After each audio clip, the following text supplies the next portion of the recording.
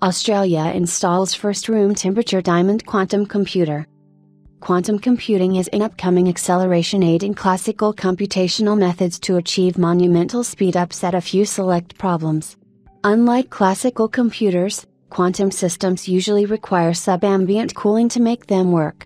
At Quantum Brilliance, an Australian-Germany startup company, researchers have been developing quantum accelerators based on diamonds.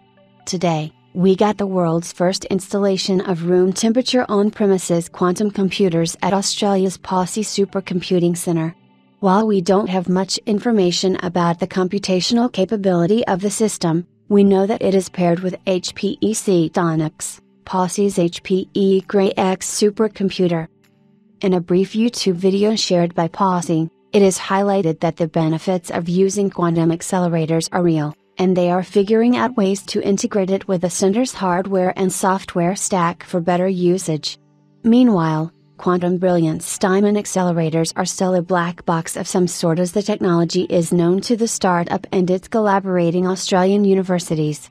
All we know is that the company is harnessing nitrogen vacancy, NV, center and diamonds, which supposedly have the longest coherence time of any room temperature quantum state. This translates to a chip that can operate anywhere a classical computer can,